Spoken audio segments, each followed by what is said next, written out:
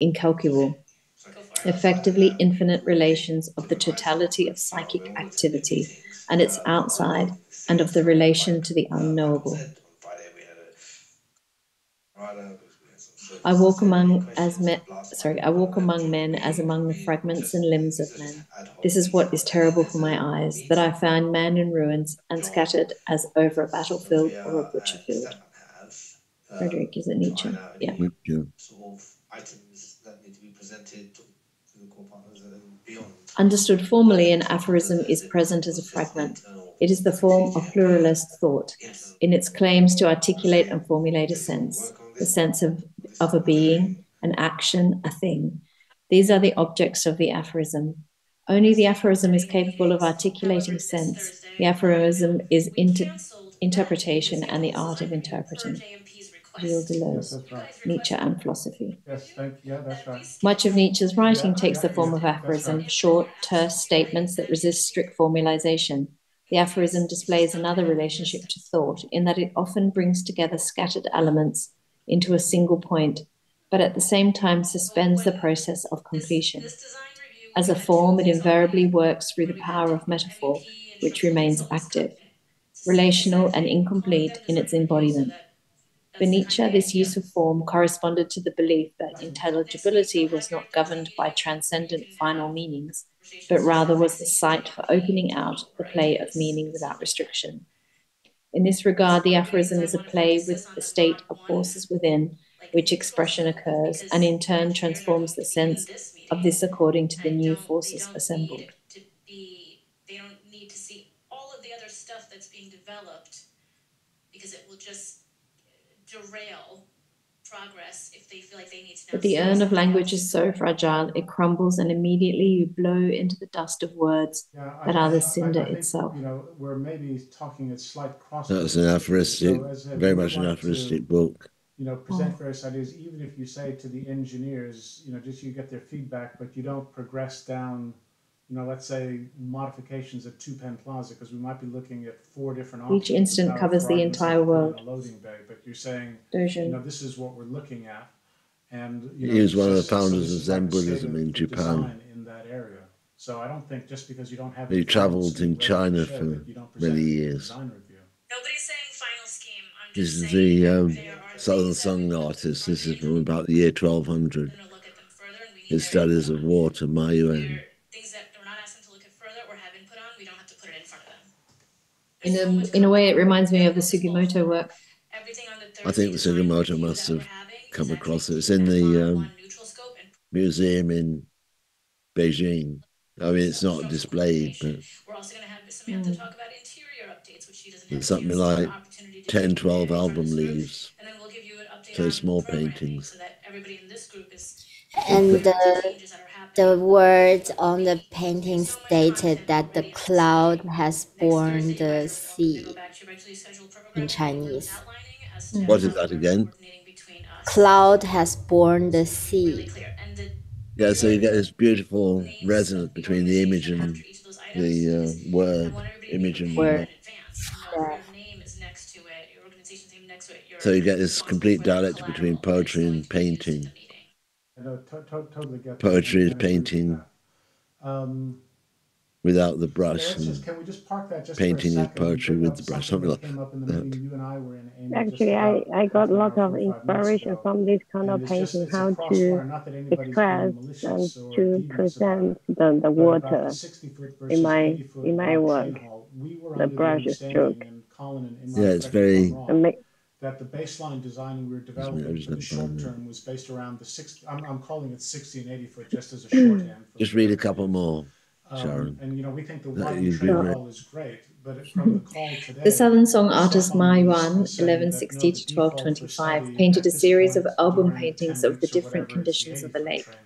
This was a pure act of observing the response of water to the prevailing weather conditions. It was also a study in emptiness that reflected Chan Buddhist philosophical tenets. In the 19th century, Caspar David Friedrich painted The Monk by the Sea, which was pictorially close to the appearance of song painting. Likewise, John Constable painted fragments of cloud formations that mixed observations with wonder, but over 600 years divide these episodes. It was Monk by the Sea, early 19th century, by Caspar David Friedrich. You can see this painting in Berlin. Go to Berlin, it's in the National I think it's fair to say, though, with the 80-foot train hall and system, maybe I think it's on the Museum Island. Than I am, or a lot of people. How large is it? Anything can be made. It's a small painting. For a degree of disruption and a degree of cost, which is an unknown factor. Silence is the hidden companion of the fragment, lending resonance its condition. There is always something which is unspeakable or unseeable. We have some names for those conditions: the void, aporia, otherness, emptiness, all of which serve to rupture the ability to name things. This is the Constable. You can see Constable studies of clouds in the V&A on the first floor. The unified design about. And numerous studies of sky. List is pretty clear. If ever you visit Norfolk, the skies seem a lot bigger than any part of the country. What is aporia? Aporia is A is not. Aporia is porous, not porous. You can't go through. You can't pass through. So aporia is a Greek word for blockage, or for something which doesn't express itself. A 60, 80, or a 200-foot wide train hall. So it becomes a philosophical word, particularly with figures like Jack Derrida. Well, Lester, construction. There's so many things that don't work, right? How can you just point out? Who else would like to read? Because those don't work, we can't Vanda. Oh, no, sister, I'm not saying. Okay, hello everybody. The proposal that art might be defined as unheimlich implies a strangeness at the heart of its becoming. Without a stable identity to fall into place, art contests itself even as art, passing through itself in order to become outside or external to itself. The realities that we have to deal with are a lot different than the designs. There's a Raft of Medusa by Géricault. This is in the Louvre. It's a magnificent room in the Louvre with all the 19th century history painting. We're validating. We're seeing what works, what can't work. So I can't quite read the top. On a second. Oh yeah. The remains of a shipwreck, bodies piled upon bodies, some alive, some half dead, and the rest dead. When Géricault painted it, 1818 to 9, he had limbs of the dead in his studio because he wanted to smell death as he painted it. The painting is a reflection about history painting, but also the impossibility of presenting history as a totality. Thus, the fate of the living and that of the dead are intertwined in a new space of depiction, one which would disturb the symbolic order of the political establishment. This painting really had a huge public. It came to London and people queued to see it, like going to the cinema, paying a fee to buy a ticket to see it. That's the instruction that I was. I mean, John was last time you guys were here. We all sat in a room and, when it says, oh, sorry, just wanted to, that last phrase about upsetting the political establishment, disturb the symbolic order of the political establishment. What political establishment would that be, and what was disturbed? French political establishment, the ruling classes. And it was a scandal about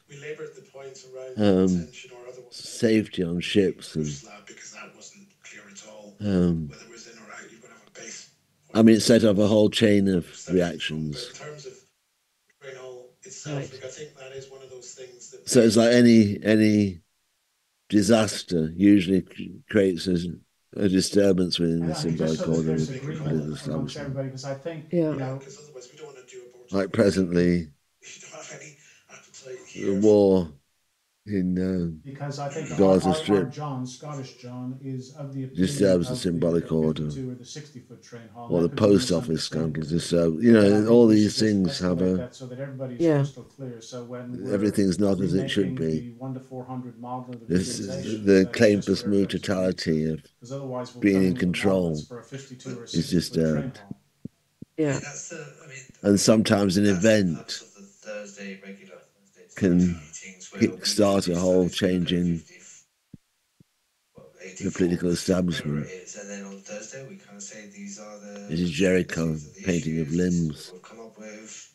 How did you get That's hold of true. these But I limbs? guess I And don't I want to guess, belabor the kind of point weird. I too mean, much if you on did that, someone did I that don't think today, this one there'd be some particularly is uproar the about fix. someone, I you know, don't, no, getting I agree. I don't think hold it's of a fix either. But if dead body what parts. Hasn't is, had you need to a be cognizant and need to contact be in the clear, right? morgue. Present Right. on the 13th to the core partners. I mean, it's like and Joel unify Peter the sign. Witkin Once it's been went to unified, it's Mexico to to get the his darn train dead hall. bodies and dead heads. And Yeah. it could easily change 2 weeks after that, but we just So it's need not dissimilar. collectively to say whatever it is, and we just agree Yeah. and we go forward on that basis. And I'm saying, I think it might just be a So phone it's call utterly read between on. Stefan and John and Yeah, Sue, or a Strange phone call or whatever, balloon and mounts they can towards just agree amongst infinity. themselves, fine by me. If they It's want one of his 52 foot, noir 82 foot, etchings 102, or just make up drawings. your minds. Well, let's everyone don't. Jonathan, when was this done? Late 19th century, 1882, I think. Very important artist. I mean, his work is in terms of further on investigation, paper yeah, there's no way between almost now and the 13th that we'll have all the ducks in in its entirety, in a small scale. because it's just too complicated. So, but there's an exhibition of paperwork of the all the other stuff that we present Impressionists and post-Impressionists and symbolists in the Royal Academy. And he's got a wall of about 5 drawings, really magnificent. Very important artist. He, with Gustave Moreau, the poet Mallarmé, they anticipated a lot of the things to do with the unconscious and dream work. And yeah, okay.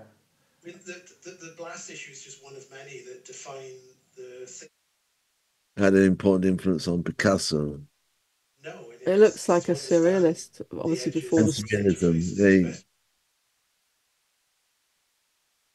The Comte de Lautréamont was a symbolist who influenced surrealism. I think we're just going to. This is Max Klinger. He did a sequence of prints called The Glove, I think 9 prints in all, where a glove goes on a walkabout through the night, which is almost like dream association. But just before we get Liz and all these people changing models around, we just need to agree what they're changing it to. Sure. There's rescue of the glove. Okay. Other than that, I think we're all pretty. I think it's 9 or 10. Otherwise, A very important series of prints. You guys want to bring up, Michael or Sisto? I don't think so. This is Sora Seated Boy from 1883. I haven't looked closely through. Wonderful drawing. This is in the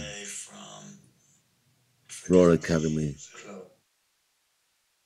It's much more radical than his large paintings. Much more important, I think.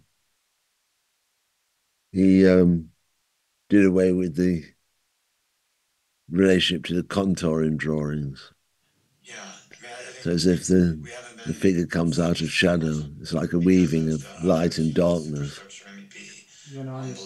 but without a differentiation of figure and ground in the usual way.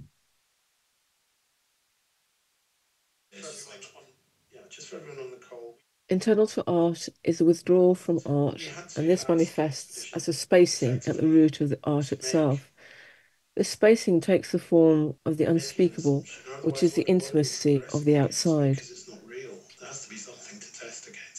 I've put these statements, they kind of Yeah, I don't mean to make this. You can't translate them. Preventing blasts. I mean, it's just a small part they of it. play upon what you. I'm saying is we'd like to present, where but they also go against the grain. They don't illustrate. There's no image which goes with them. What do people think? You guys do, your bits. I don't know if they work. I don't know, but they have a rhythmical sense running through the text. So that's what the point of it was, and I can understand Amy's getting a bit. This is Mallarmé, and his this is notebooks for his you can look at it. I can guarantee you poems of shown now will not be the final scheme, but it's mourning of his child. Mallarmé's second child, sorry, I got a little. Anatoly died in 1879, aged 8. Mallarmé embarked on a series of poetic fragments as a memorial or a symbolic tomb. He was emotionally unable to complete this, so they remained unpublished. Mallarmé's poetry experimented with the silent spacing of language and the role of chants. Within this was an aspiration to discover the pure word. So this is the throw of the dice will never abolish chants from 1897. I wouldn't say ignore it, but that's he was a friend with Manet who painted his portrait. Well, one thing I was understood. So we're not paying. I was like, we're not paying. FX is not paying attention at this time. I felt like we talked about superstructure 2 weeks ago with Expedition. Poetry in aspiring towards the condition of the pure word, or caesura, and as such interrupts or forces language to give way. In emptying or hollowing out language, a new reality or condition is opened. That you'd still have to replace a lot of fragmentation in writing testifies both to a failure and a possibility. As a manifestation of failure, it opens out a wound of what cannot be said or represented. As such, it is both a breakdown that is linked to a desire to break through. Living with a threat of collapse, there is a constant assertion of the ability to continue whilst teetering on the edge of dissolution. The possibility that opens out through this quest to continue leads to the opening out of a new form of writing based on the mixture of economies of form and formlessness. Conditioning the bridge, now that load kind of falls onto the station. So just by chance, I see what you're in 1895, there were 3 inventions of the X-ray, cinema, and psychoanalysis. And then if the you could say this is the moment of a kind of modernity which opens out the 20th century. Yeah. The third option is really just to put it. It's amazing just looking at that now, how they didn't, like the person's got their rings on and bangles and stuff. It wouldn't happen now. That's the additional. And I imagine they got an extremely high dose of electrons. Probably not very healthy. Smaller lift. The fragment is a site of resistance to truth and a system building, enacting instead a process of interruption of representation and mimesis. So that means you don't change the thermal envelope of it, or thermal enclosure of it. That's like the minimal option. Can anyone say why this is an anti-mimetic painting? Why this was the main, almost manifesto against mimesis? The second one? It's take the sides off and rebuild the lower level. Yeah, okay. And then the third option is get rid of it entirely. And why does it? Why is this as much a symbolist painting as a cubist painting? So 2 questions. Is the third option, okay. And what you're saying is, if you're doing the second option, is it because 2 of the faces are changing? You can read them as being something more from historical reference?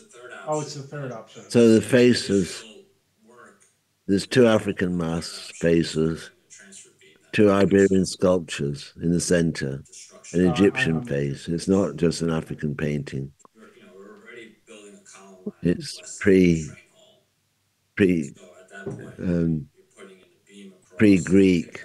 in its reference, or not.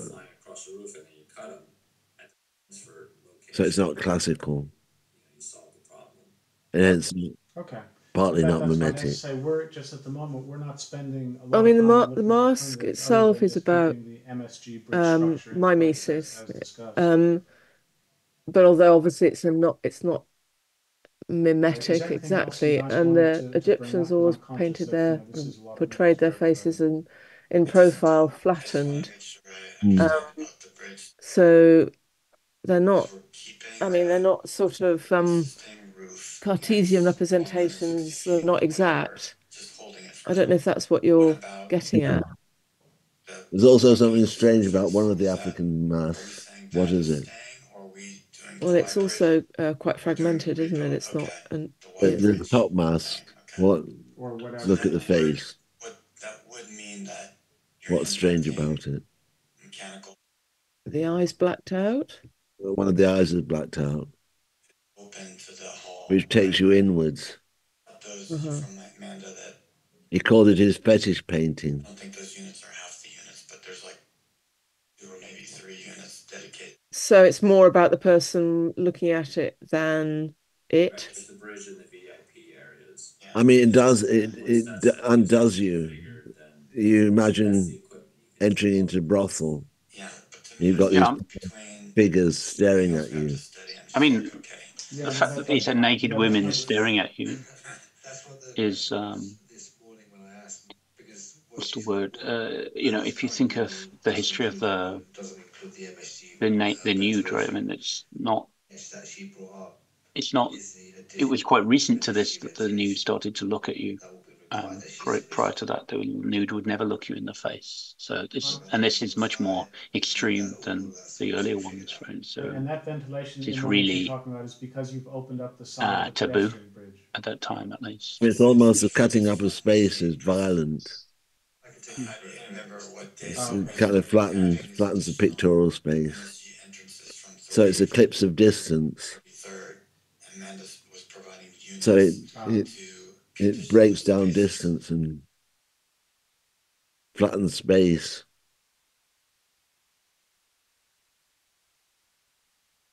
Okay, no, that's fine. But Sorry. you are talking about it in relation to the mimetic. Up to speed on that. Okay. Can you say more about that? The question I would have for this meeting is I mean, it takes you into the realm of forces rather than appearances. So it's not the copying of things as they appear, but rather the presentation of forces. Because that's what Thursday one was for, right? Or do we not want any more meetings? So mimesis is a kind of truth to appearance, and it's representation, whereas it's a presentation of forces, a becoming of forces. I'm open to having another. It's also the point at which Eros crosses over into Thanatos. Superstructure, you know, we had a pretty good meeting 2 weeks ago. We spent a little time looking So it's at also it last week. I would have liked to spend it's not more. beautiful. Cystone uncovered problems with those track. They don't look vulnerable at all, right? They look very aggressive and strong and powerful, which is Picasso was absolutely fearful of getting syphilis because syphilis was associated with blindness. So they have this disturbing quality of going to him with the night, into the night, and with dreams. He also, when he was painting his painting, a German artist committed suicide by hanging, who was part of his circle. He was experimenting with drugs, laudanum and opium. And it freaked Picasso out. He stopped taking drugs.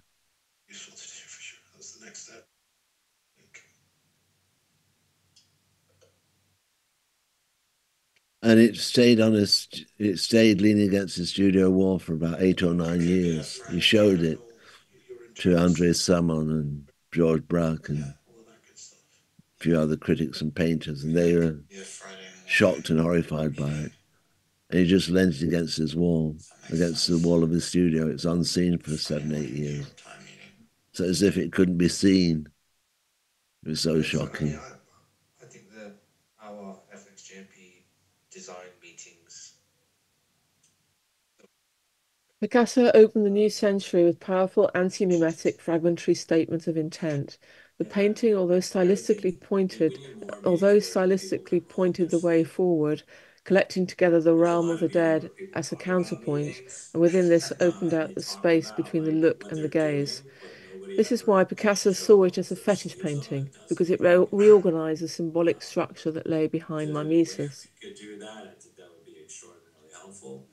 The term fetish has assumed numerous meanings. Firstly, inanimate objects that have powers or qualities that distribute forces.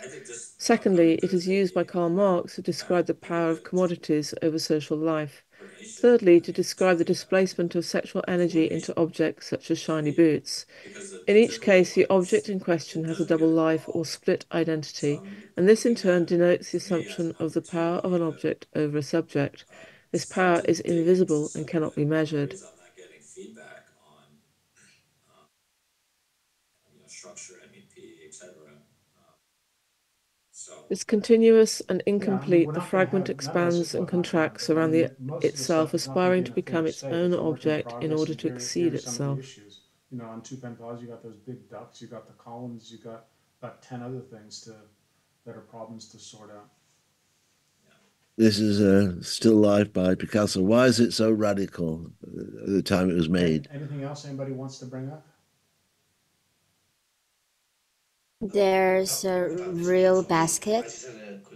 Yeah, you use the real rope and real the weaving of the chair, but also there's a pun in it. What's the pun? And the strangeness as well. What's the root of Jew? What does that relate to? Because the basket he used, and also the perspectives and how it's become together. How all this, so I can imagine back to that time. Probably don't usually the artist would be usually doing this way. So that's why I just thinking this painting back to that context is kind of strange. But Jew, sorry about Jew, what does that relate to? Play. It's journal in French, but it's also Jus is the root of jouissance. So it's got different connotations. So he played with the newspaper and journal as a series of puns. So it's opening out the signifying function. So the real objects,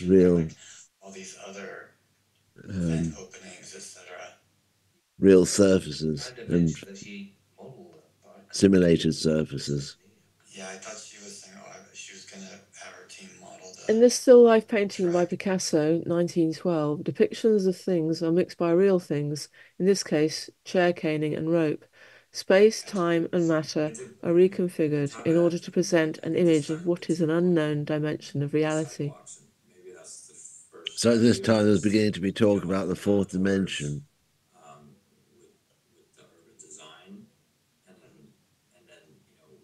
Hilma af Klint, the 10 largest number 2 childhood group for 1907. To get started, I think we should at least just start. I mean, it's pretty amazing, isn't it? This is the same time as Picasso painting Les Demoiselles.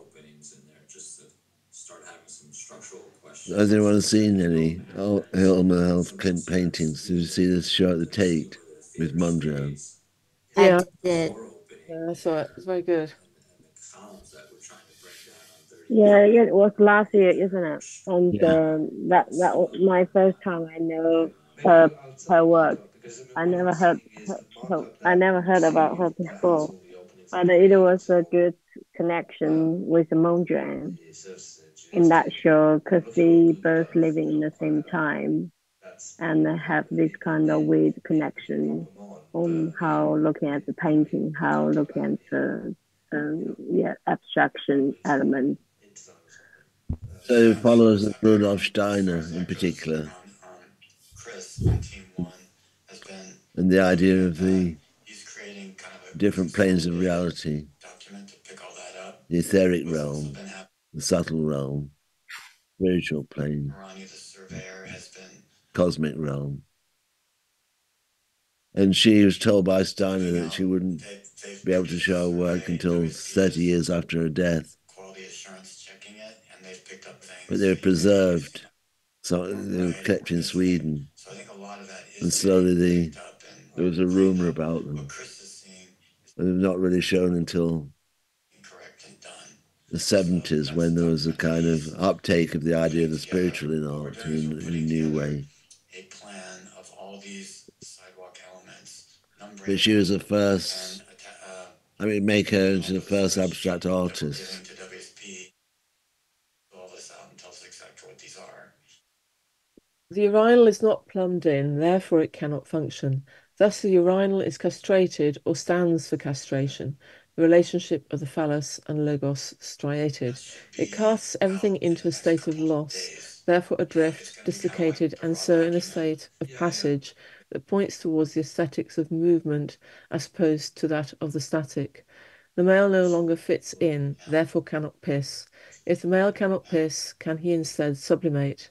What becomes of the subject position in the process of this passage, and does it imply another passage which traces knowing one's place to losing such a place? Is sublimation a throwing to the wind, and hence is the fountain a kind of sublimation of pissing?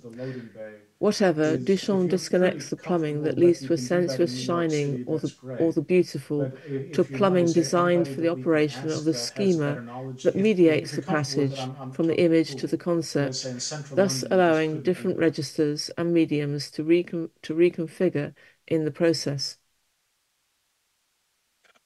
Maybe it's just a concern.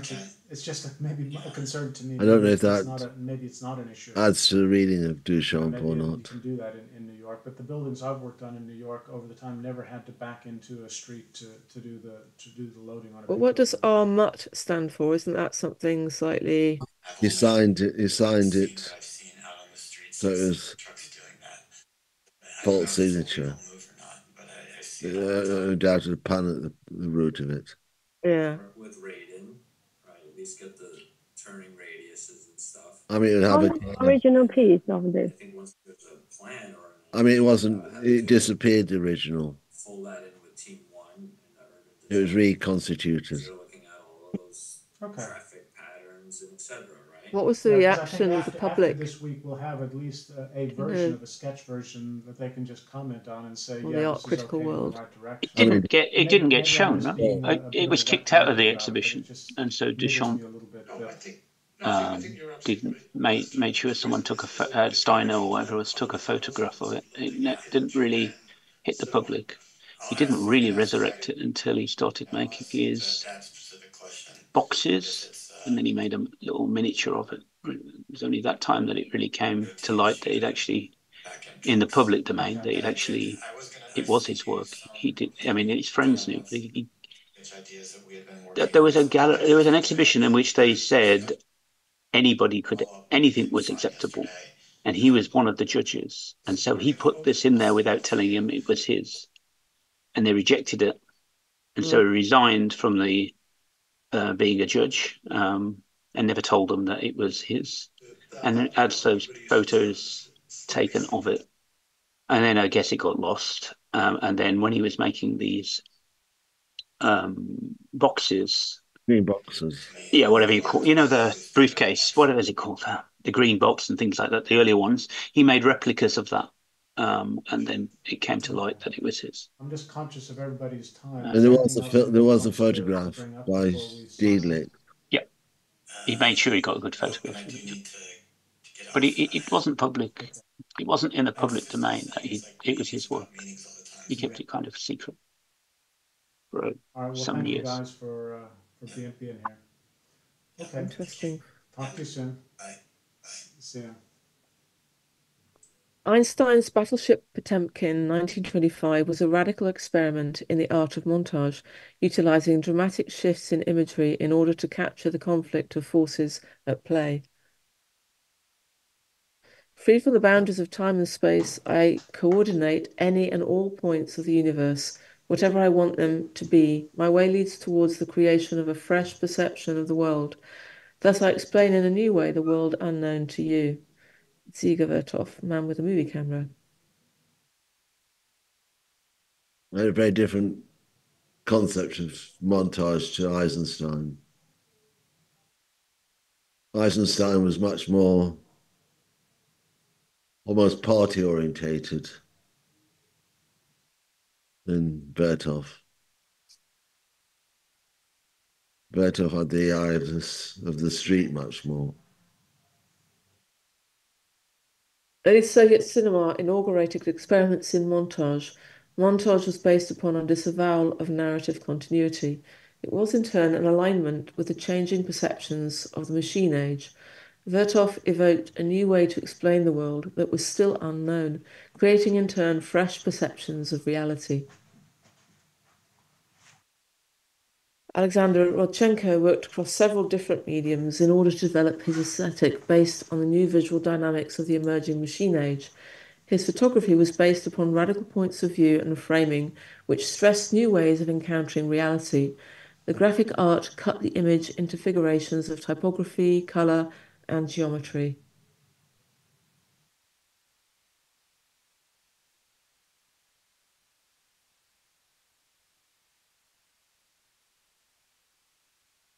Le Chien Andalou, An Andalusian Dog by Louis Buñuel and Salvador Dali was a film that was like the bite of a dog. It was said that Andalusian dogs howl when someone dies, so the question of the film revolves around the question of who or what dies. The structure of the film creates a disjunctive logic in which the relationship between the sexes is played out within a heightened series of vignettes or dreamlike passages. The howl itself signifies the convulsive force of passion that erupts with the striated narrative, which itself is untamed by the rationalizing logic dictated by the structure of speech. Behind all acts of speech, there is the basic and wild sound of the howl, which is the vehicle of primal becoming. The howl is the cut within narrative flow, just as the cut of the eye is the rupture of optical continuity. You could say that the howl it almost functions like the pure word in romantic poetry.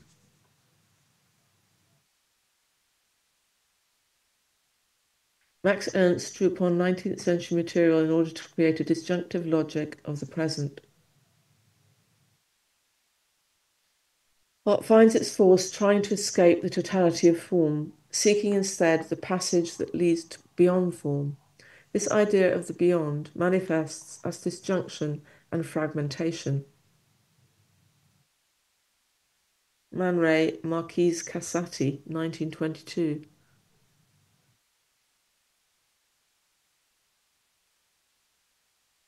How to think the syncope, a word designating an eclipse, interval, absence, followed by a new departure. Verena Conley. This is from the preface to the book by Catherine Clement, which is one of the main books on syncope. That's a cover.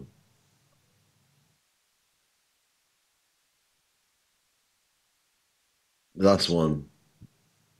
Throughout the 20th century, the inheritance of the romantic text was pronounced within the margins of critical theory, and in particular amongst the constellation of German theorists known as the Frankfurt School.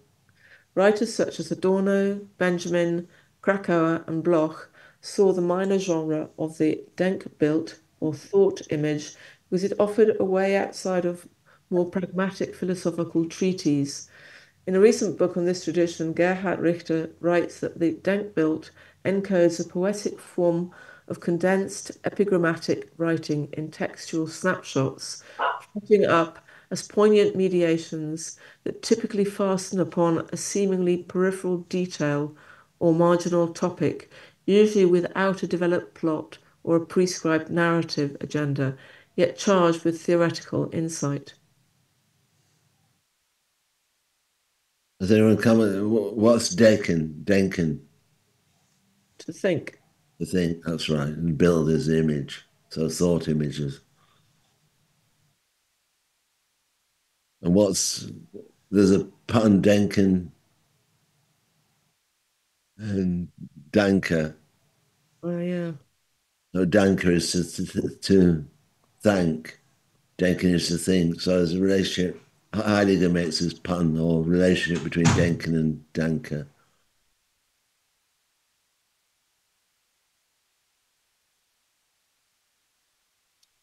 Who would like to read? I'll volunteer because I'm keen on the dialectical image. The dialectical image. It is not the case that things past shed their light on present things, not that present things shed their light on things past, but the image is that moment where the past enters like a lightning bolt into the constellation with the now. In other words, image is dialectics in a standstill. Walter Benjamin. So we've got the standstill is the Caesarea, the interruption. Who imagines that this is the center of a couple of books, particularly the Arcade Project? But it's uncertain to whether or not he saw it as a method which one could employ, or whether it was almost an aesthetic figure running through the text. But I think what wasn't his view of the dialectical image, you couldn't really pin it down between his various writings. It shifted about a bit. It shifted. So he kept it as an aesthetic form. It wasn't subject to reduction into a philosophical figure. So it's not something you can control, it's something that's just going to occur. I mean, he was influenced by surrealism. He was influenced by Marxism on one side, so kind of something which would have a methodological root. Mm-hmm. His influence of surrealism took him away from that. So it was both factors sort of fighting one another. Could you then say there's some sense of an aporia in this description of... He goes from Hölderlin and the idea of Caesarea and what can't be said as well, and what's the pure word. So the interruption is a pure word. So you've got a relationship which goes right back to the Romantics. You've got the relationship of Marx in the 19th century. You've got the relationship to the Surrealists in the 20th century. All three contest. So he's a post-romantic. He's a Marxist and he's a Surrealist, and he's also Jewish. So there's a little bit of Kabbalah in it as well.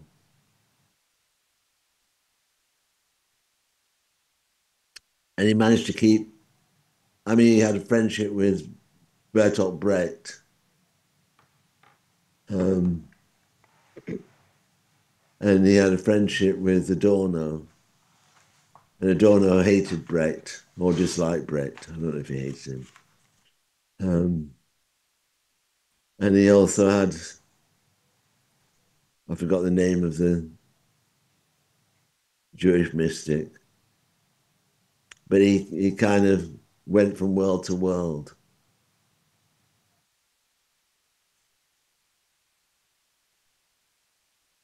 And he collected children's stories. And famously had Paul Klee's Angel Navala's painting, owned it. And he wrote a famous aphorism after that, one of the most famous aphorisms of the 20th century. In his book on his final writing was his study of history and temporality,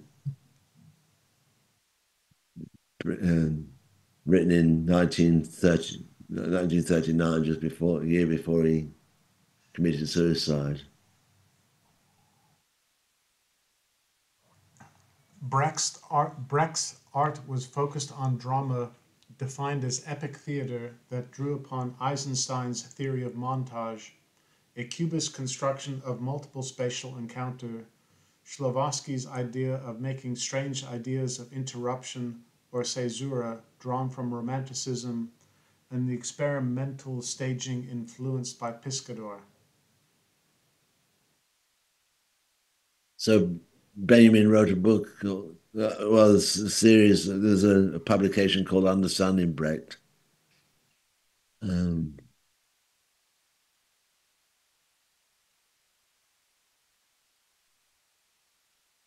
By Lothar, Punition, 1929.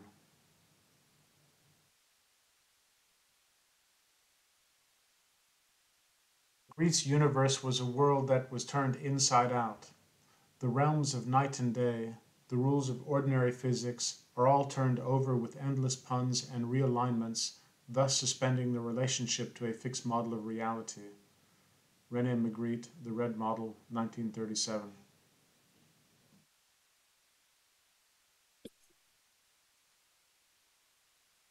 It's like Waiting for Godot. Waiting for Godot, 1952, caused a sensation when it was staged because it appeared to have neither direction nor conclusion. This feeling of a drifting temporality gave rise to a sense of futility, which was in turn amplified by the stark stage setting. One of the early productions was Giacometti did the staging. Fragments are written as unfinished separations, Maurice Blanchot, The Writing of Disaster. The whole meditation on the idea of fragment, which is rooted in Romanticism.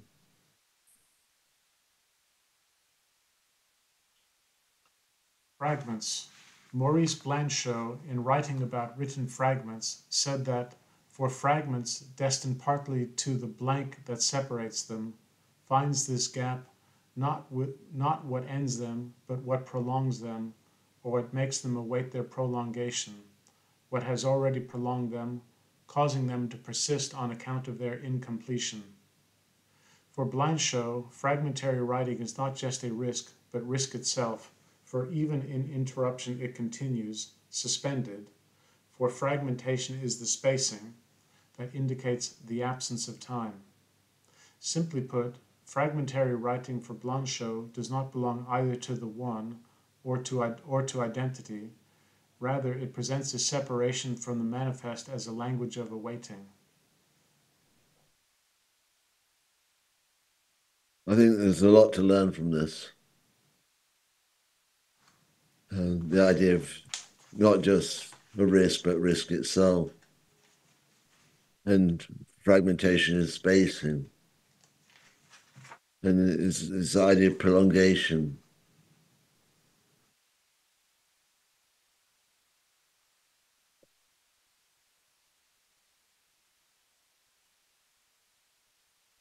This matter of the visible everything is a trap, Jacques Lacan. That's a rather enigmatic statement. What do you think he might mean by this? That there might be things that not necessarily visible that matter. So it's not just what you can see that makes a difference. I mean, the world comes back to you as objects look at you, undo you. They're constituted out of the gaze. What's this famous account of the gaze, the difference between the... Have anyone read The Four Fundamentals of Psychoanalysis? No, but I think it's something along the lines of that what you look at also looks back at you, and that there's an interaction. So it's not a passive thing on your part. There's a famous story of him going out with Breton fishermen, and there's something strange has happened, some death has occurred, but he's on the boat and the sun's shining and something glistening in the water, and it's a sardine can. And there's a conversation about this sardine can where one of the fishermen said, "Look, it's looking at you." And it kind of undoes him. It's kind of a story which doesn't quite completely add up. So there's a sense in which you're captured by uninvited. It's like taken by surprise. Mm. It's an essay in light. It's a beautiful piece of writing. That he wrote. Yeah. And the gaze is a different ocular. It's a kind of the eye becomes is arrested from perspectival seeing. It becomes an orbit, a kind of bowl.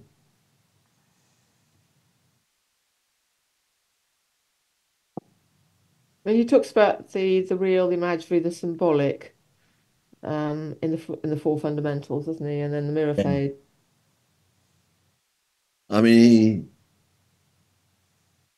he revised Kant, and the real isn't reality. It's beyond representation. It's what gets in the way. It's like an aporia.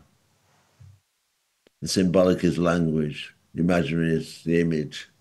I mean, to simplify it, and the image is ambivalence.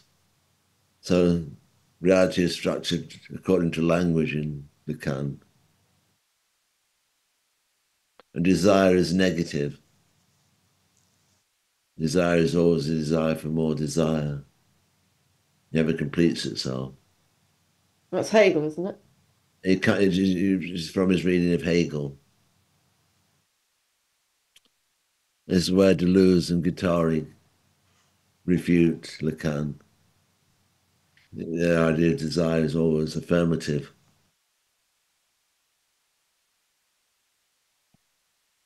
For Lacan, the founding truth of the unconscious is that the moment it finds or is disclosed to itself, it must also founder in the forgetting of itself. In effect, there is no direct access of truth for the divided subject constituted within the order of language, because this is marked by negativity. Jonathan, could you unpack that a little bit, particularly the second sentence? I find that very difficult to comprehend. No direct access of truth for the divided subject. It's taken from, if you go to Hegel's preface in the Phenomenology of the Mind, number 32, he says that the subject only finds itself when it confronts death or dissolution. So it's radically divided by its coming to be only when it discovers its relationship to undoing or dissolution. So the subject is divided in Hegel. And Lacan took this idea to divide a subject. The subject isn't transparent to itself, doesn't see itself. That's why analysis is needed.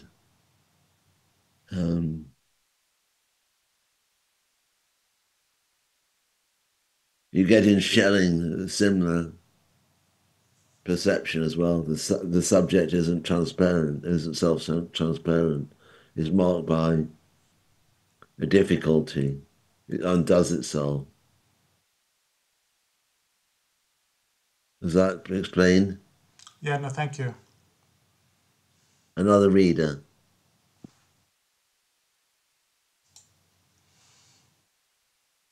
I'll read. Morning Sun, 1952. In this Edward Hopper painting, there is a single woman on a bed, looking of the window at the empty sky. but the thought occurs that perhaps she is like a light bulb, centered, alone, but without a shade.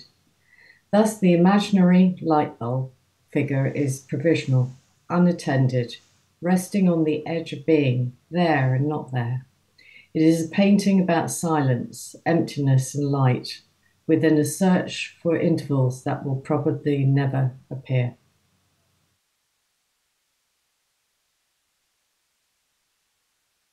Joseph Cornell, Untitled, The Hotel Eden, 1945.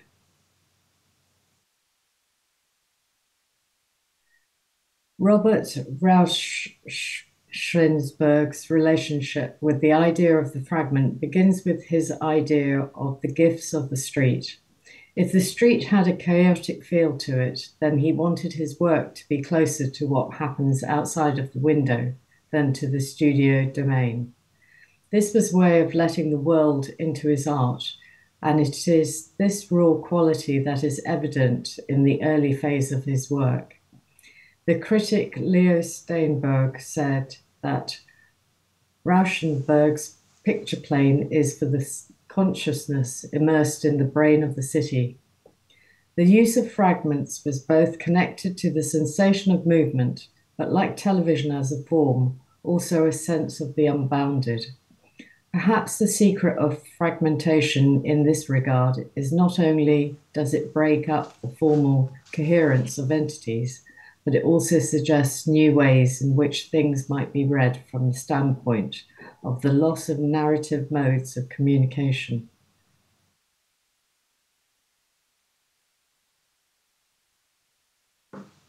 Cy to Montbly, Symposies of a Battle, primary title, 1968. What to Montbly missed about New York was the quality of rubbish he would find on the street. Sorry, Jonathan, did I pronounce his name wrongly? Cy Twombly. Cy Twombly. Apologies.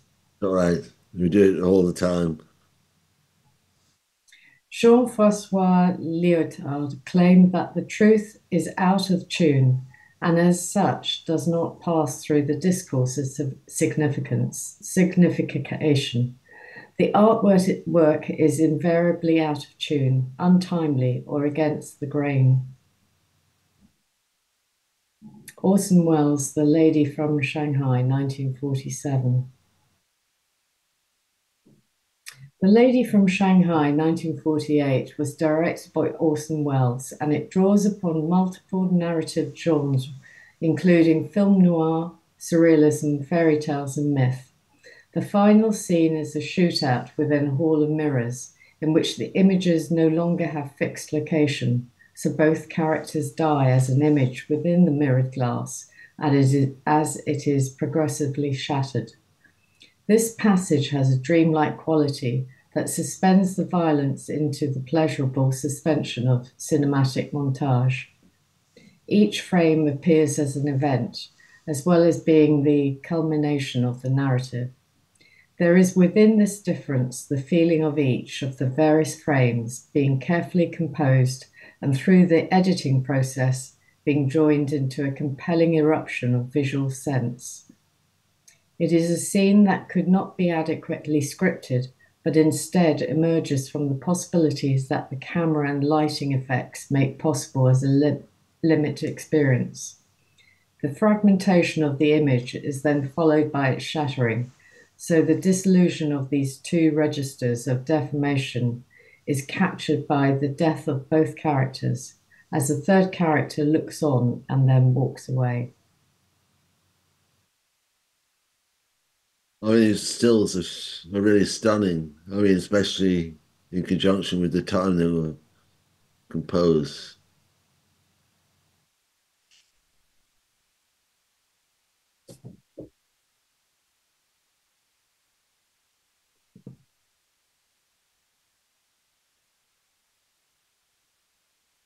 This is Alfred Hitchcock, The Wrong Man from 1956.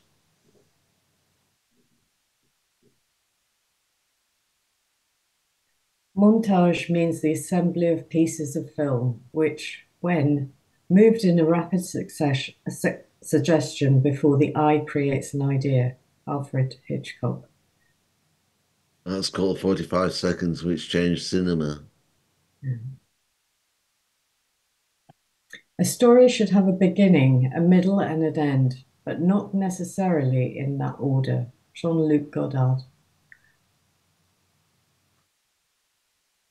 In the film Two or Three Things I Know About Her, 1967, the main character plays the roles of a wife, a prostitute, and a consumer, whilst drawing attention to the fact that she is an actress playing these roles.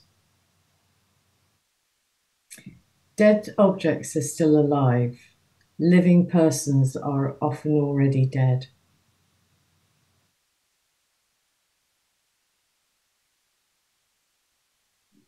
Numero 2 was released in 1975, and this was one of the first films to be released within the art cinema mainstream, to be shot in video and then reshot on 35mm. Instead of a single continuous image, there are different monitors showing to aspects of an unfolding reality within a black surround of space. The film itself starts by Godard at work in his studio, interrogating the nature of the production process in a manner that is in accord with the Brechtian alienation effect. The film itself focuses on forms of sexual difference within the family, playing off between ideas of the political and the pornographic. The act of factoring cinematic space appears to be in accord with notions related to decentered physical space through the mechanics. Sorry, psychical space through the mechanisms of subjectivity might resolve, which the mechanisms of subjectivity might resolve. Art is like fire, born from what it burns. Jean-Luc Godard, Histoire du cinéma. This is still from Le Jetée, which is all made up of stills except for a few seconds where an eye moves. Le Jetée, 1962, by Chris Marker, presents two forms of annihilation. First, the destruction of nuclear war, but within this, there is an annihilation of the subject itself. The film conveys a menace related to the presentation of what is unpresentable or impossible. Rather than a representation of time, it is a film in search of time. The film essay by Mark, Sunless, 1983, is the exploration of a fracturing of time, and with this, the birth of another logic of temporality. The handwriting each one of us will use to compose his own list of things that quicken the heart. In a way, that was one of the first films which presented the idea of post-modernity. Really interesting film essay. Lyotard said that modernity relates to the fragment, but post-modernity to the essay form. Hang on, which when you say was the essay by Marker or was it by Lyotard? No, the film itself was made up of a series of letters, which were probably composed by Marker himself. It starts off, a letter is written, or in this letter. So it's a series of about 10 letters. So it very much functions as like a film essay with letter form. And what did Lyotard say again? Can you? Lyotard said that modernity is of the fragment, whereas postmodernity is the essay form.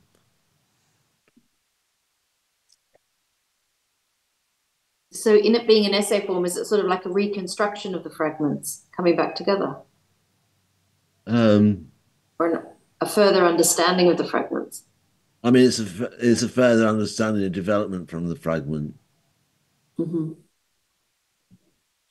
I mean, it's still got a fragmentary form to it, the essay. It doesn't totalize. It's not a thesis. Yeah.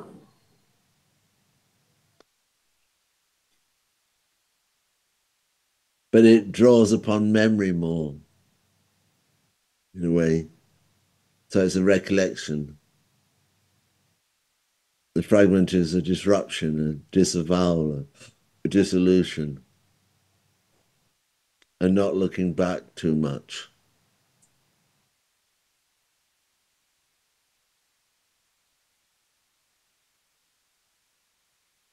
This is Guy Debord, who was writing his Society of Spectacle in around 1966, 67. He introduced the idea of the spectacle, a world in which images dissolve into images. Behind the mask of total choice, different forms of the same alienation confront each other.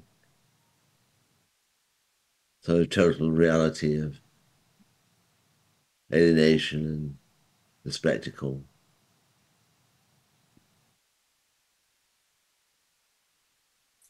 In Andrei Tarkovsky's film Stalker, 1979, there is a scene in the zone where Stalker is resting alone.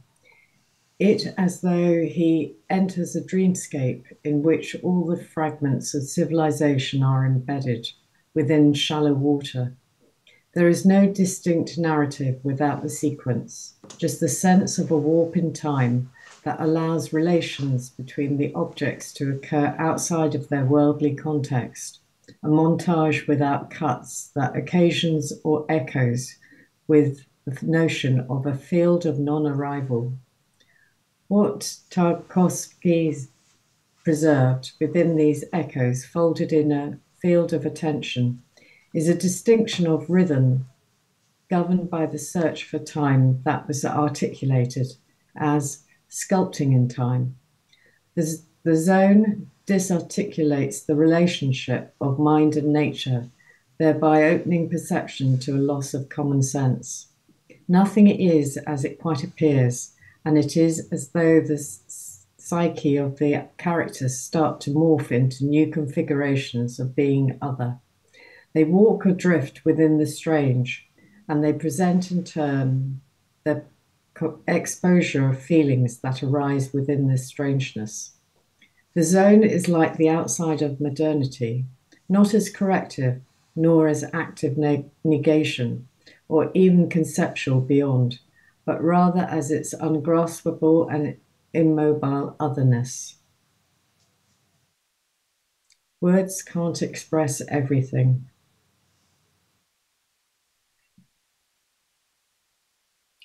You dream of one thing, but you get quite another.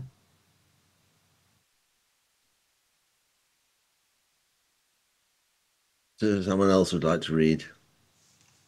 Thank you.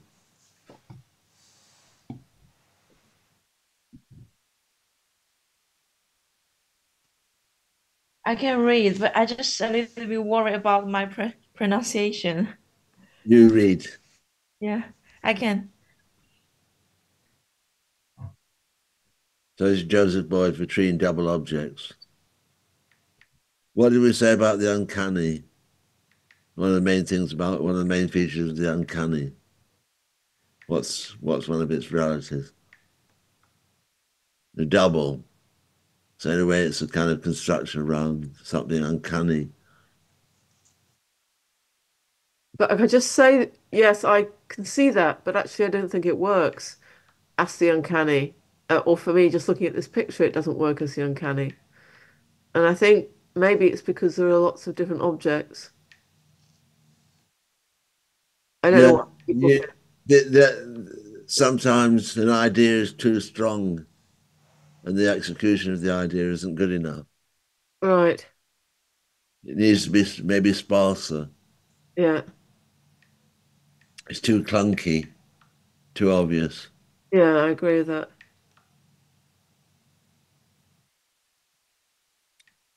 This is a work called Plight, which he covered the walls with industrial felt Just put a grand piano in the room.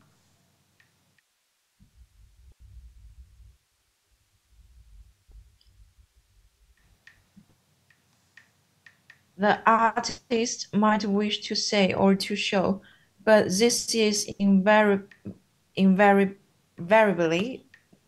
posited as a meeting point between desire and nothingness within what is inaccessible. The inaccessible is imaginary place of purity, and with this abstraction.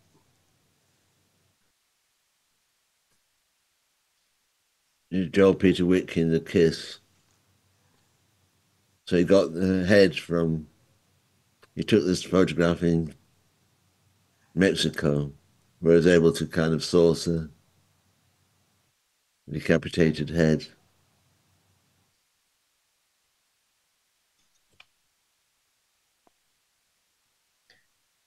Art is restoration. The idea is to repair the damages that are inflicted upon life, to make something that is fragmented, which is what fear and anxiety do to a person, into something whole. Louis Bourgeois. That's good. In George D.D. Huberman's book, Confronting Images, the image itself is rent or subject to incision, break, or interruption because it contains within its boundary that which cannot be seen or known in its entirety.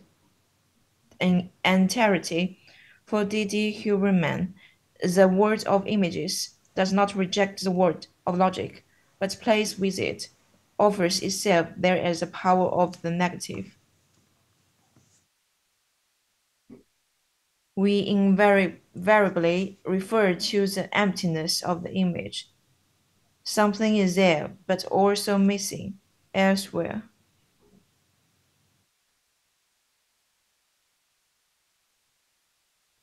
But what is the image? When there is nothing, that is where the image finds its condition, but despairs into it. This is from two versions of the imaginary in the space of literature.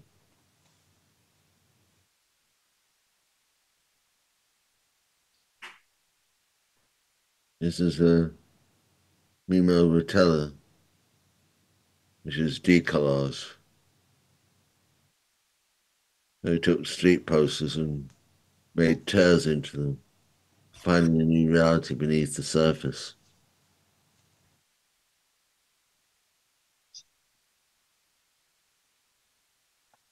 His work is based on the principle of decollage, which employed the method of tearing away at existing street posters.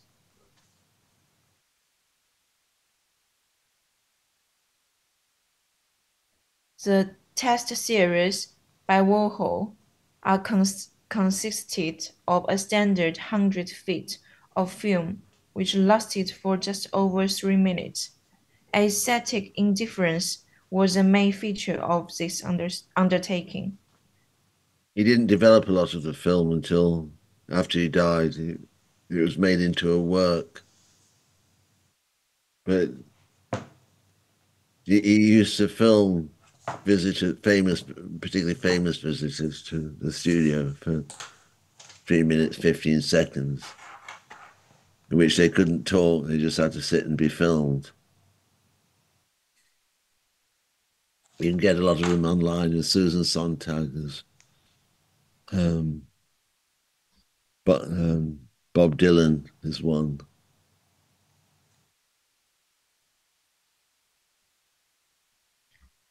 One of the aspects of form that I have been very interested in is stasis, the concept of form which is not so directional in time, not so much climatic form, but rather form which allows time to stand still. Dreamhouse, Lamont Young.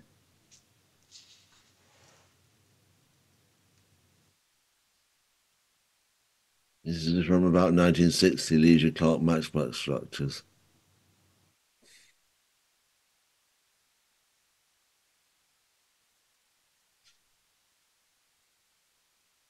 Moscovitz's Cadillac Chopsticks, 1985.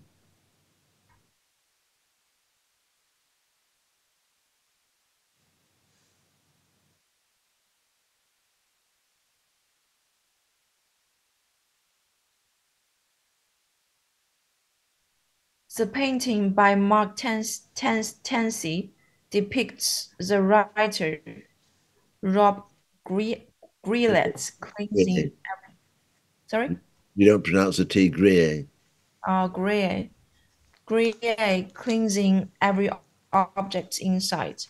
1981. It is an allegorical depiction of history as ruination being staged in turn as a site of impossible gestures. The task at hand is infinite or endless, cleansing objects before they sink back into a state of becoming dust. It's Aris Hapimanda, untitled, 2006.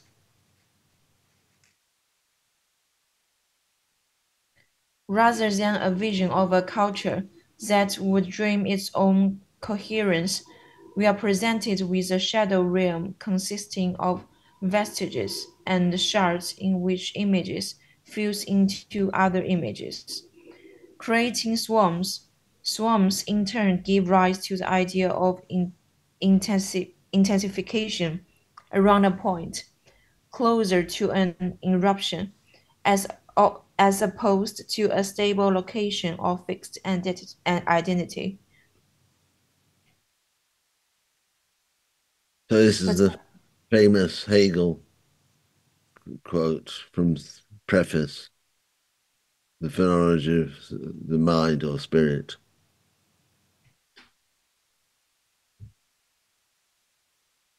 But the life, you read it. Okay, but the life of spirit is not a life that shrinks from death and keeps itself untouched by devastation, but rather the life that endures it and maintains itself in it. It wins its truth only when, in utter dismemberment, it finds itself. Hegel.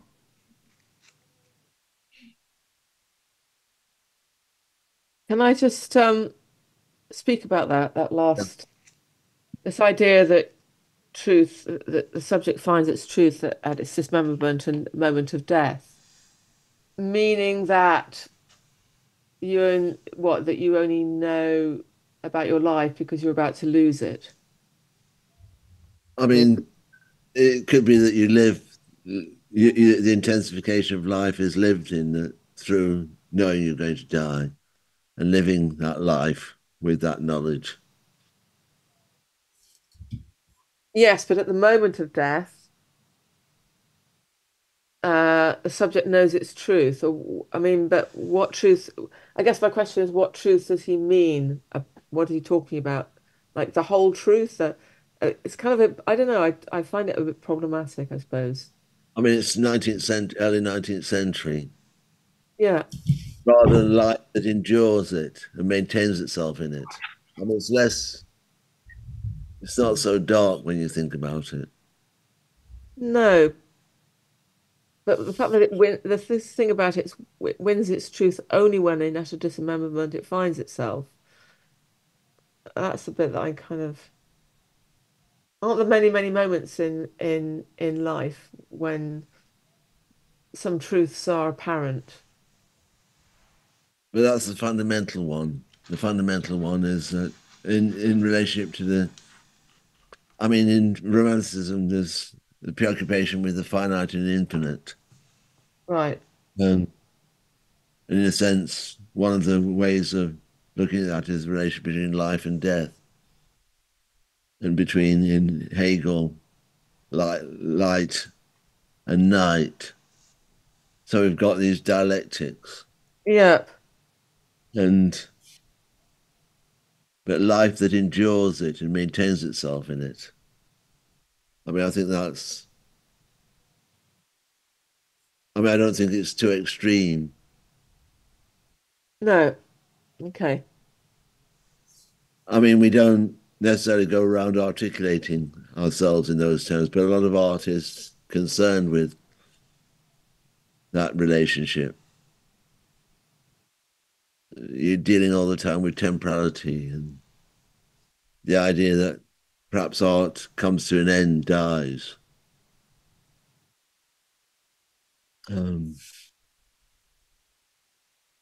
is some basic existential resonance within the work of art. So it's portrait, self-portrait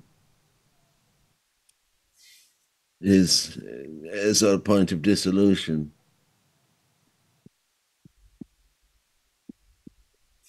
I'm not saying he's illustrating Hegel. No.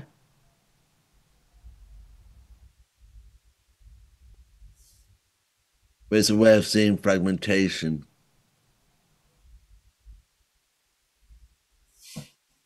It's Sarah Lucas Nutt's series.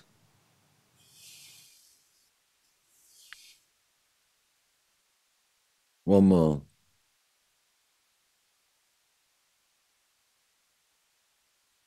New reader who's willing to read.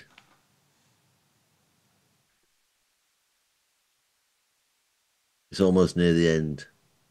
I would like to read, but my background probably is too noisy. Okay, someone else then. Lots of people here. Sarah Lucas produced a series of... Go on. Me? Yeah.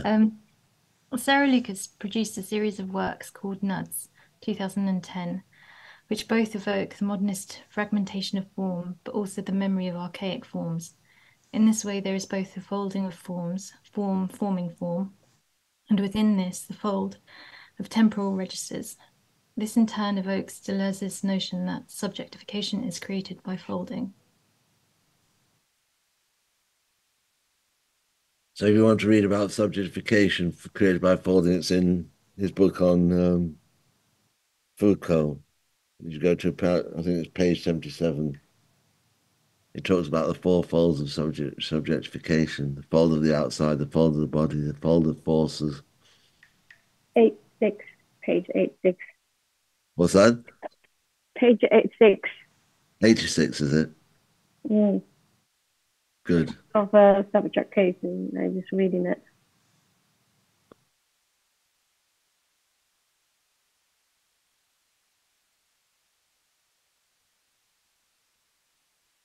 In the serial work by Ronnie Horn, Still Water, the River Thames, for example, 1999, there is a depiction of the river with an aphoristic text.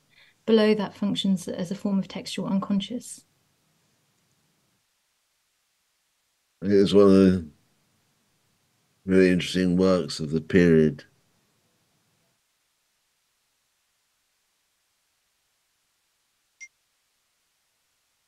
In John Aconfra's work, Vertigo Sea, 2015, the depiction of the Atlantic Sea occupies the multiple screens of the film installation. Images are appropriated from archives of television films of the sea. Historical restaging pertaining to the slave trade and colonialism are constructed. Memories of whaling are evoked. Switching and slicing of temporal level are inscribed into a mobile depiction of the relationship of time, image, which evoke Walter Benjamin's notion of the dialectical image. Sarah, I don't know how you pronounce that. C. Huh? C. C. Sarah C. Fixed Points, Finding a Home, 2012. Garbage. Civilization did not rise and flourish as men hammered out hunting scenes on bronze gates and whispered philosophy under the stars, with garbage as a noisome offshoot, swept away and forgotten. No, garbage arose first, inciting people to build civilization in response, in self-defense. We had to find ways to discard our waste, to use what we couldn't discard, to reprocess what we couldn't use. Garbage pushed back. It mounted and spread, and it forced us to develop the logic and rigor that would lead to systematic investigations of reality, to science, art, music, mathematics, John DeLillo, Underworld, page 287.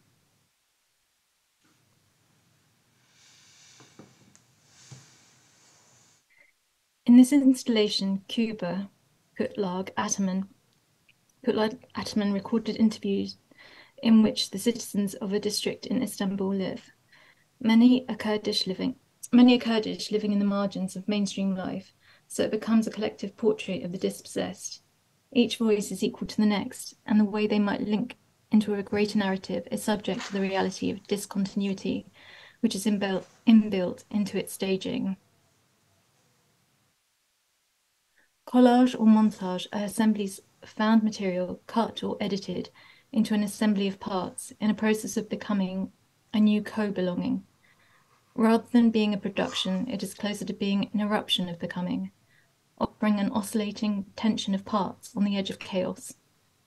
Put in another way, it is representation passing into the presentation of an unworking of the image, which opens the passage of imagination towards the to come. The image is the mental event immanent within the working of the material artifact, like a flash of indeterminacy. Christian Marclay, The Clock, 2010.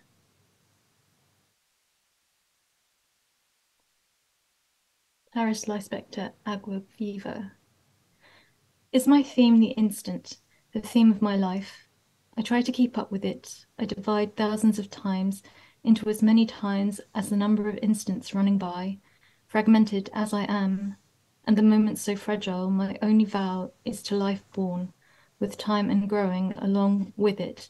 Only in time itself is there room enough for me. That might be a counterpoint to the Hegel statement.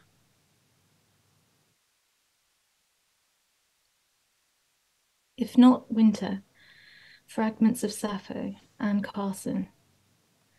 From poet and classicist Anne Carson comes this translation of the work of Sappho, together with the original Greek. During her life on the island of Lesbos, Sappho is said to have composed 9 books of lyrics. Only one poem has survived complete. In If Not Winter, Carson presents all the extant fragments of Sappho's verse, employing brackets and white space to denote missing text, allowing the reader to imagine the poems as they were written. Carson says of her method of, I like to think that the more I stand out of the way, the more Sappho shows through.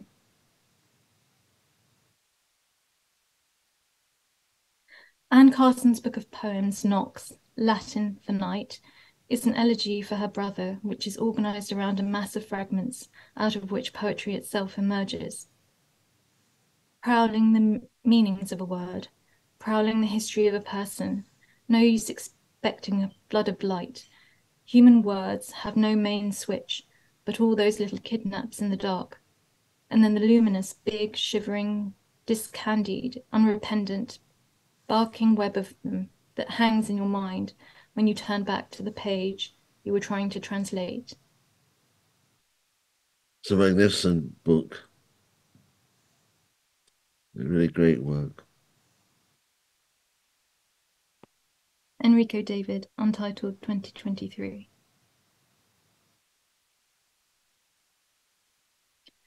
The space of the work is imbued with silence, stillness, and solitude. It is as if approaching midnight, the point when time neither moves forwards or backwards. Perhaps it is a waiting room which is being figured, but one without entry or exit points. Does something linger there?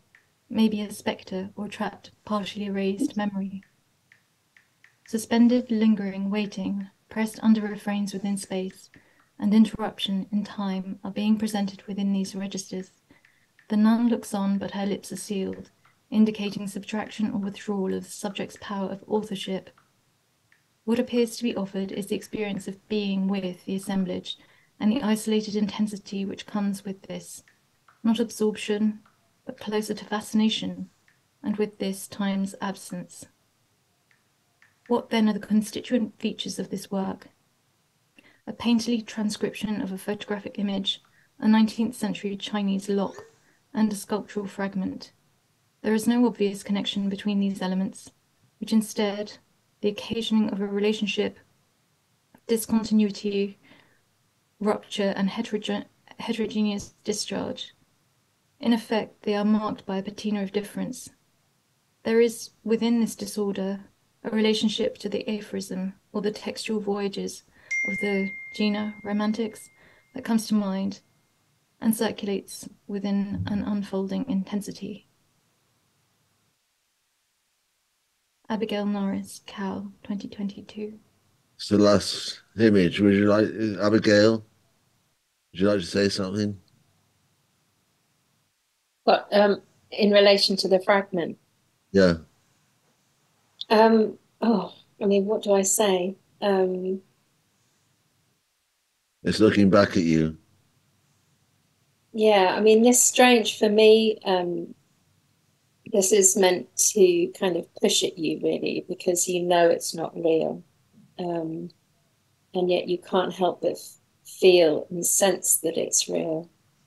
So there's a kind of fragmentary experience of knowing something, but not knowing, not understanding.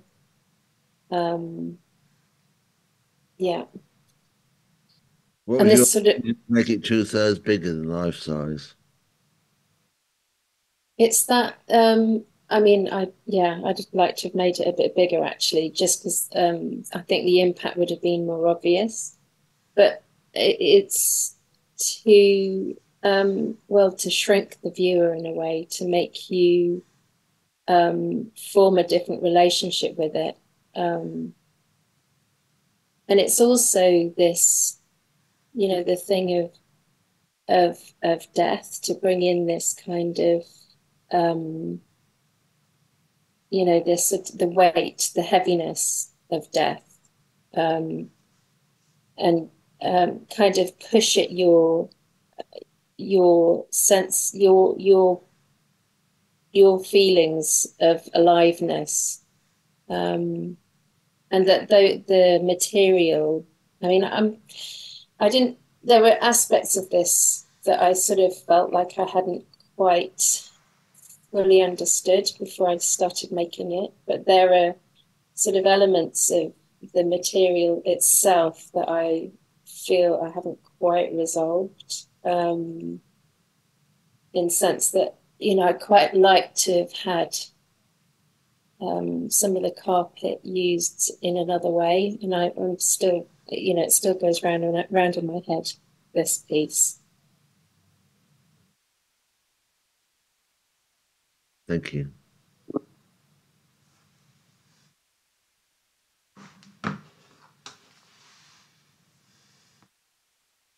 The fragment, discontinuous, it interrupts, seeking a condition of its own making. So many voices, so many images. It does the success with a disruption of references by virtue of slippage into the role of the autotelic.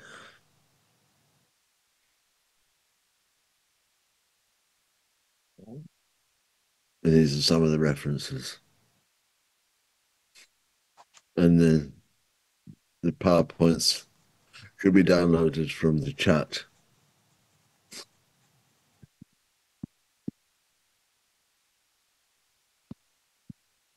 And I will get the PowerPoint up on the website in the next day or so. I know we haven't got much time. Can I just flag something up that I thought was really interesting in that talk for me?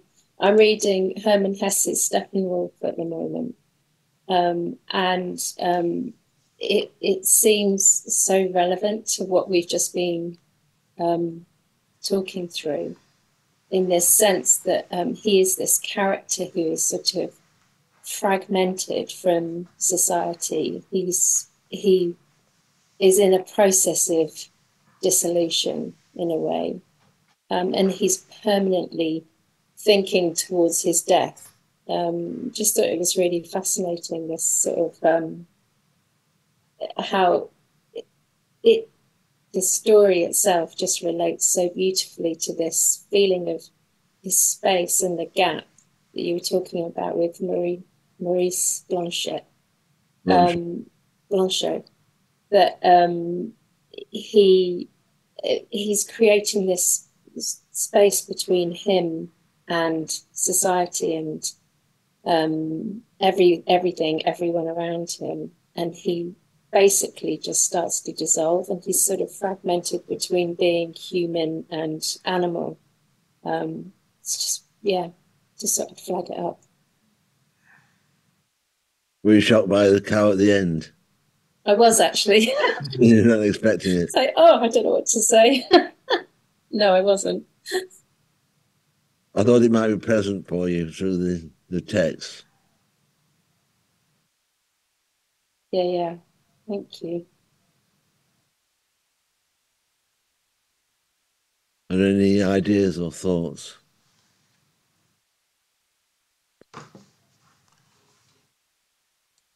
Well, I'm intrigued, as you know, by Walter Benjamin's dialectical image, and how the fragments and how things can combine to create something that's different from the individual fragments themselves.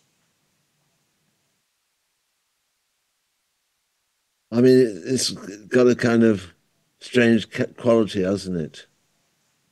It's there and it's not there. It's thought and it's unthought. I mean, it touches on everything, and yet it's hardly there.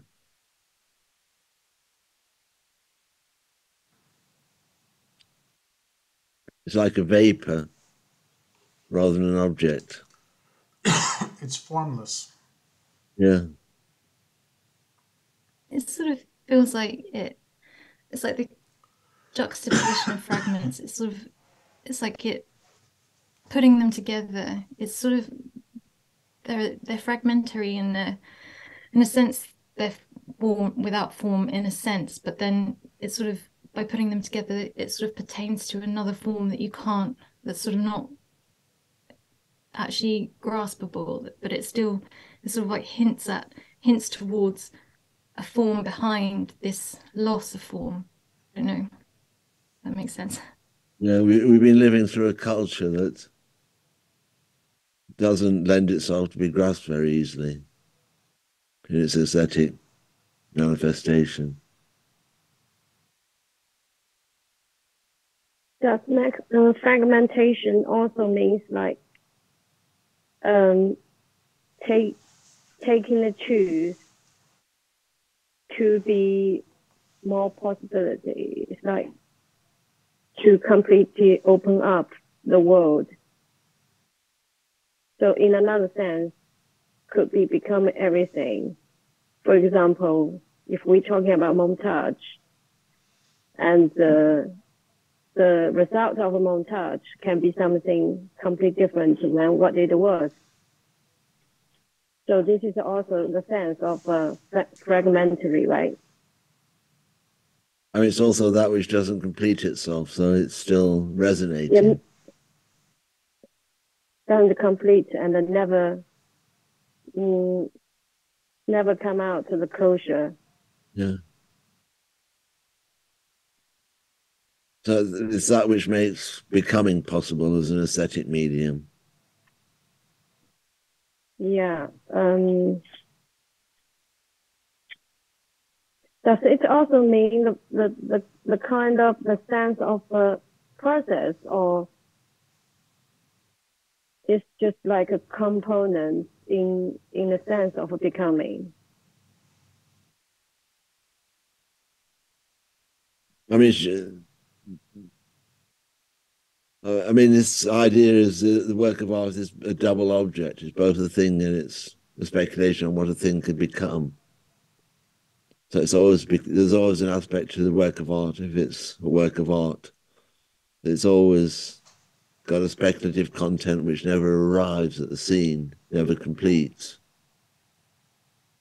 It always lies there as potentiality of being arrested yet again and coming to the fore.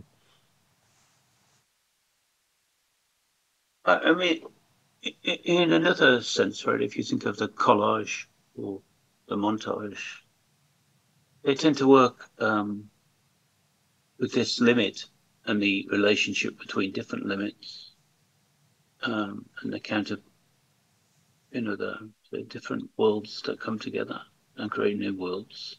But it's all, they tend to work. They tend to focus on the limit, on the edge, on the boundary. It's that that's and the rupture of multiple spaces and the way that creates a new becoming, a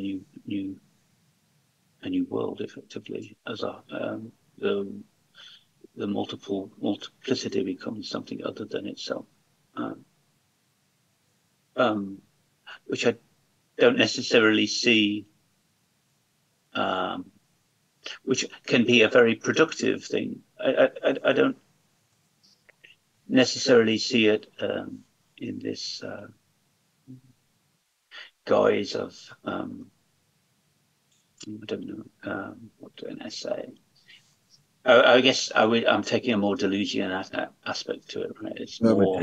It's more affirmative. Yes, I would be anti-Lacan's approach to it. A much more positive manifestation of the world. Yeah,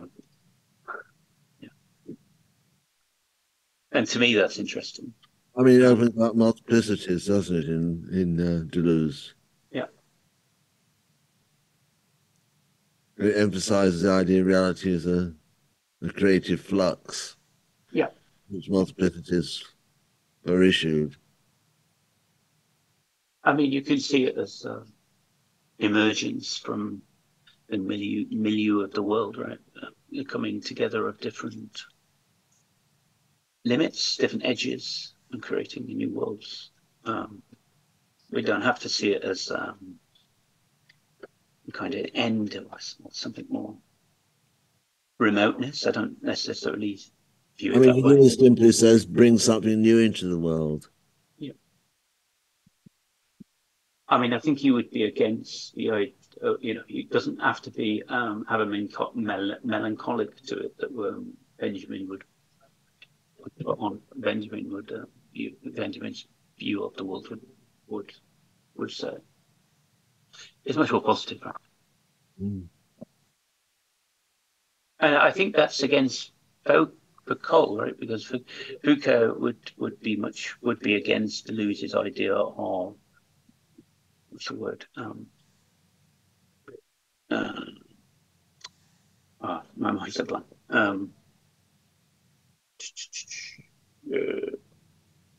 Dramatization. I think that's much more Deleuzian than Foucault. Yeah. Anyway, I see it as a more positive, in a positive way.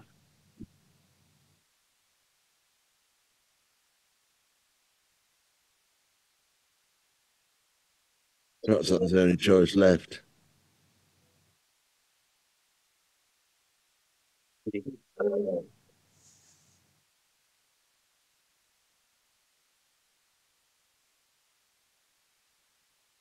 We've not got the time for the presentation today, so that's going to be put on until next week.